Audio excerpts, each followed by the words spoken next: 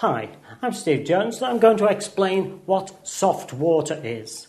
Now, just in the same way that hard water, hard woods are not hard woods and soft woods are not soft woods, then hard water is not physically hard water and soft water is not physically soft.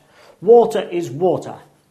But hard and soft refers to the mineral content of the water, that is the soluble mineral content found in the water.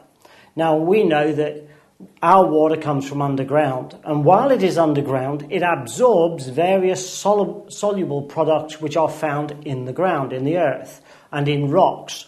And what happens, of course, if natural spring water comes to the surface, it comes to the surface having passed through various rock layers containing various minerals.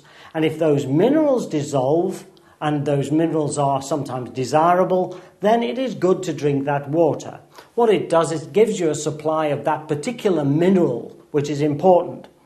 Now, a soft water area is an area where water doesn't come through various mineral-bearing rocks. It just comes through a filter system, maybe of sand or something like that, and in fact contains very little dissolved material at all, and certainly very few dissolved minerals. So basically, soft water is water, natural water, spring water, which doesn't contain minerals which have been dissolved out of the rock structure.